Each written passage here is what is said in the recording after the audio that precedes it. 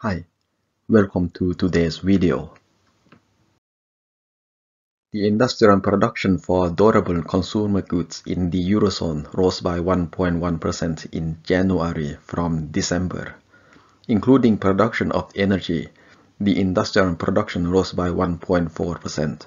The market was expecting a 1% increase. Output increased for all categories.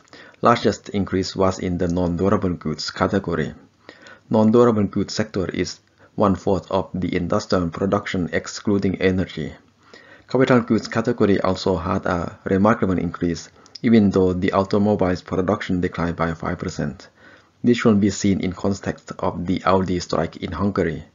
This can also explain why Germany was the only country of the larger countries in the Eurozone that had a decline in industrial production. France, Italy, and Spain all had an increase in industrial production. The economic growth in the Eurozone seems to be on the rise. If the growth in industrial production continues, it will have a neutral contribution to the GDP growth, instead of a negative contribution as it had been doing for the last half of 2018. Retail sales in the Eurozone had also been rising. The low energy prices had a positive effect on the real wage growth, which in turn affected the consumer spending. China also released economic indicators today.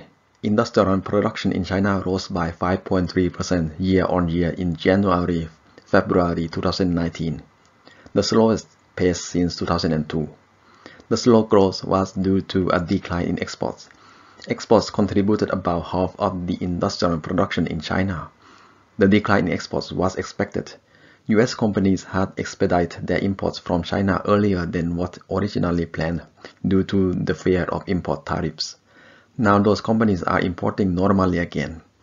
Retail sales in China rose in January and February, even though the sales in automobiles had been declining.